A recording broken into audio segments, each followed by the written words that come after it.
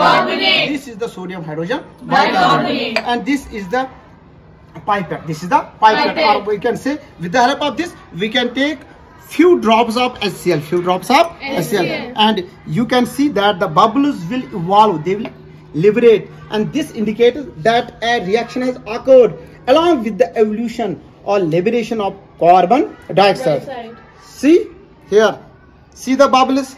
You can see that the bubbles are evolving. And you can see that the carbon dioxide evolved, and this is the neutralization reaction. However, along heat, you feel certain amount of heat.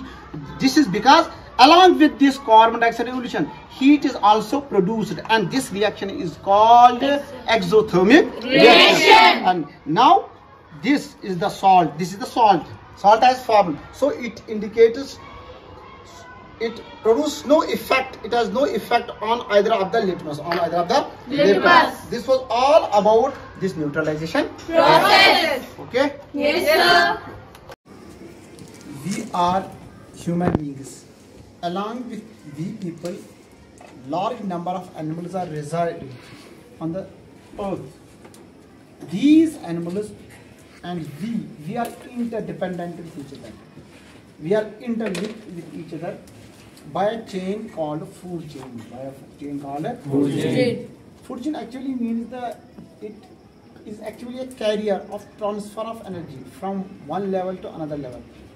One eats another, and that one is eaten by another, and this way this chain is completed. Here we are going to know about food web.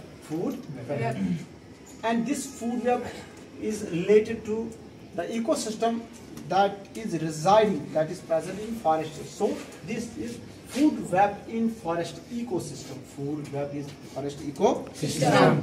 First we should know that what is food web. Food web is nothing but a group of interrelated food chains in a particular common food web. You know, this food web is interrelated food chains. When so many food chains they are interrelated with each other.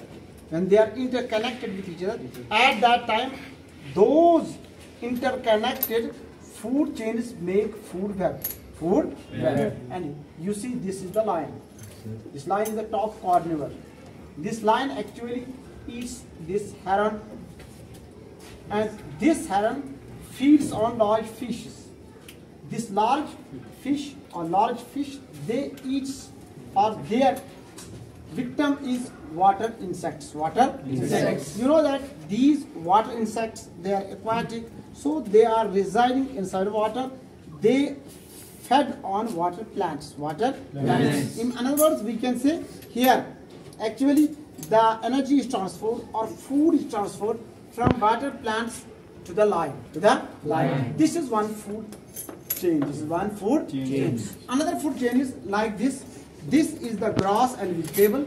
Grass and vegetable are eaten by sheep and deer. You know that deer and sheep, they are what they are called? Sheep and deer. Those who eat plants are called herbivores. These are herbivores. This herbivore sheep or deer, it is feed, or it is eaten by wolf. This wolf is a carnivore. Ultimately, this wolf, it is eaten by lion. This is another food chain. You know that this food chain and this food chain, they are interconnected at this point. This is the common top carnivore. This carnivore, it is present. It transfers energy in this way. It gets energy from grass in this way, or it can get its energy or food through this food chain. Another food chain is this. This is the rabbit. This rabbit, you know that this feeds on grass and vegetables, and this rabbit is either eaten by cat or it is fed by dog. However, dog is killed by lion. We can say that this dog is eaten by lion, and you can say this cat. This is here. This is the food chain, and this one is also the food chain. And these food chains have a common animal here, rabbit. So these all food chains, like this one, this is the small bird, it feeds on this very plant, small plant, herb, and this small insect, they feed on this. This small insect is further fed, or it is further eaten by frog as well as small birds.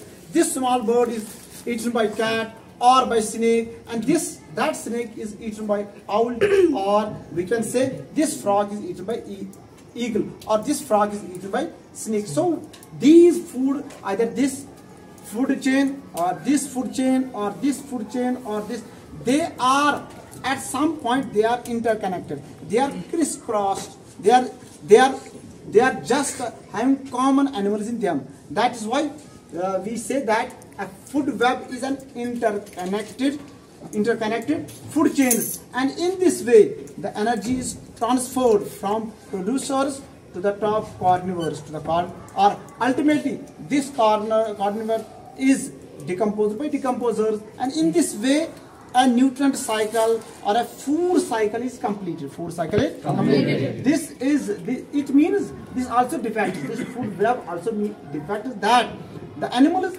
that are present or that are present on the earth, they are interconnected, they are interdependent with each other, and they are transferring energy among themselves by transferring food between them. This was all about food web. Thank you.